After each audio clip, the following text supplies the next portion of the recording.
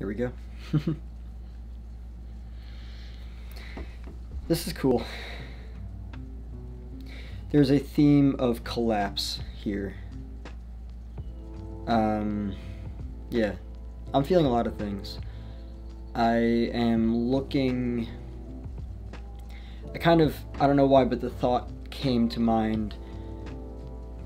Observing... I don't know why I said it that way. Observing from afar. Kind of like looking at a structure, but more so involving... You know, well, I mean, everything is relationship. As Teal Swan said, of course. Everything is relationship. Everything. Your relationship to people, your relationship to a fucking stone, a tree, whatever it is. Everything entails relationship. But what I'm looking at right now is being the observer of dynamics that you're seeing clearly in fine and full detail, and kind of like just removing yourself, you know, just being like a fucking fly, like, you know, just like chilling on the fucking wall and like, oh okay. Like that's where I am right now. It's really cool to be the observer. It's really cool to be the observer.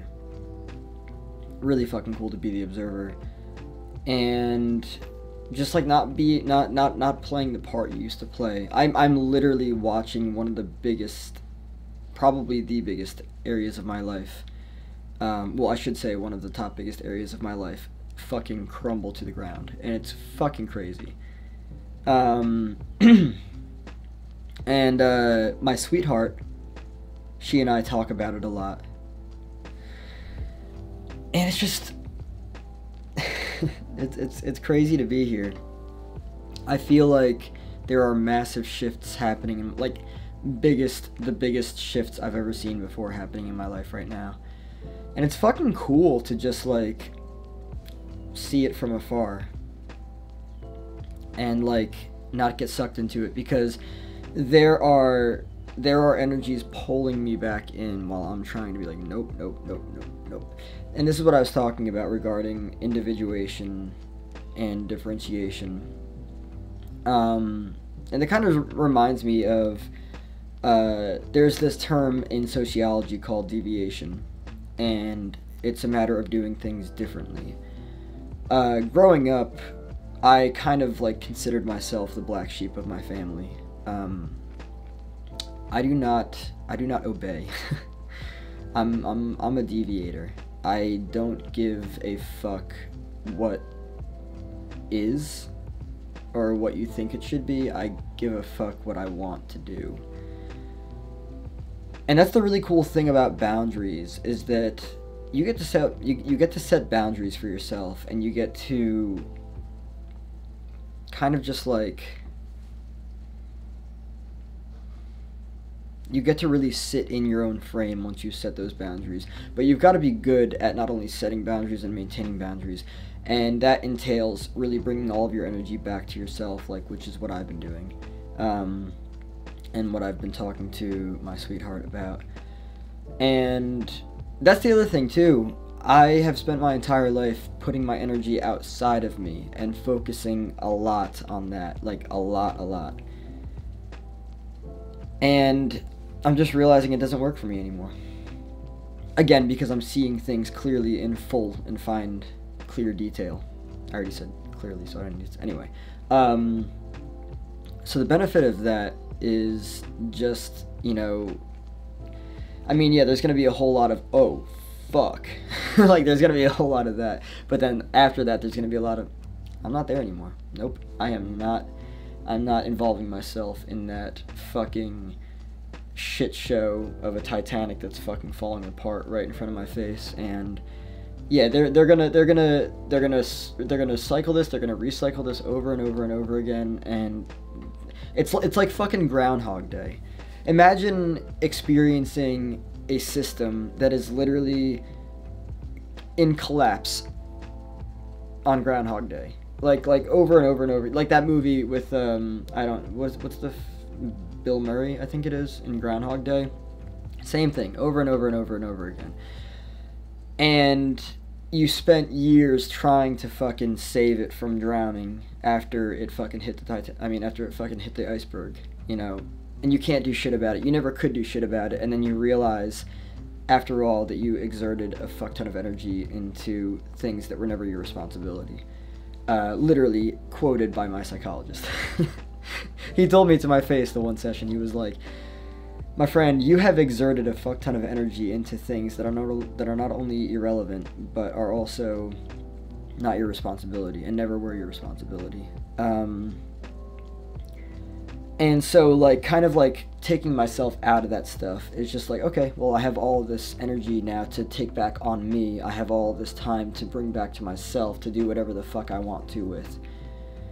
And yeah, it's really fucking cool to be here. It's really fucking cool to be here. So basically, what I'm looking at now is a path forward that consists of me entirely bringing my energy back to myself and focusing entirely on myself.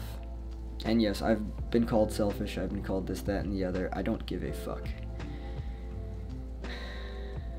What I won't be down the line, in the long run, is unhappy. That is what I will not settle for. So you can call me whatever the fuck you want. You can, you know, it's not gonna touch me. It's not gonna touch me. What's going to touch me is serious, deep fucking regret and unhappiness later on down the line. I will not settle for that. But yeah, what I'm feeling is that I've got to go even deeper into my healing. I mean, it's not really a matter of going deeper. I should say I've got to be more present with my healing.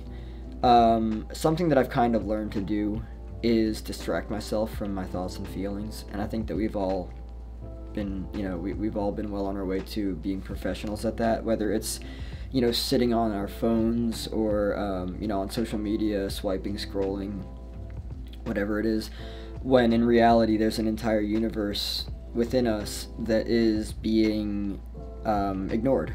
And the more we ignore that, the less we'll know about ourselves, the less we will know ourselves. And you know, it's interesting because I spent like my entire life growing up just focusing on everyone else, just focusing on everyone else's shit. Literally. And I can't do that anymore because one, it is my intention to self-actualize. I was going to say I want to self-actualize. I'm trying to self-actualize.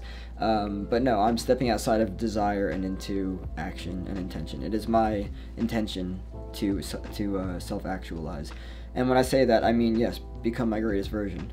And I know I have the capacity to do so, and therefore I'm going to do it. But what's interesting is that I'm looking at dynamics now of myself that are like, oh, okay, so you're still not entirely present with your thoughts and feelings. When, by the way, you don't always have to be. If you're in the middle of doing something and a fucking thought arises, it's like, okay, I will take care of you later. You're a fucking, as my psychologist said, like a ping pong ball just bouncing back and forth on my fucking mind. And then it's like, okay, I got you. Let's do something with you. Feel it. Obviously, to heal, you need to feel. Feel it to heal it.